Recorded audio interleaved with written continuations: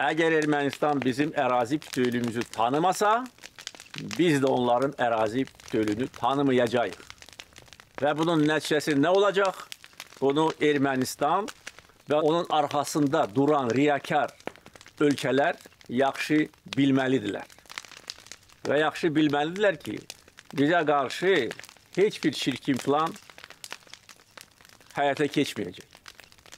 Bizim həm gücümüz var, həm dostlarımız var, dünyada güclü mövqelərimiz var və güclü iradəmiz var. Və müharibə dövründə və müharibədən sonraki dövrdə biz bunu nümayiş etdirmişik.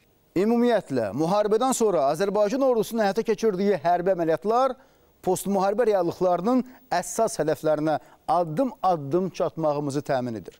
Laçın rayonunun Cağazur və Zabuq kəndləri arasında yerləşən bir neçə hakim yüksəkliyin, əsas və yardımçı yolların, eləcə də sərhəd boyu geniş sahələrin nəzarətə götürülməsi əldə edilən uğurların növbəti praktik ifadəsidir. İş o yerə çatıb ki, hətta erməni mediası Azərbaycan ordusunun əməliyyatları yüksək peşəkarlıqla reallaşdırdığını açıq şəkildə etiraf edir.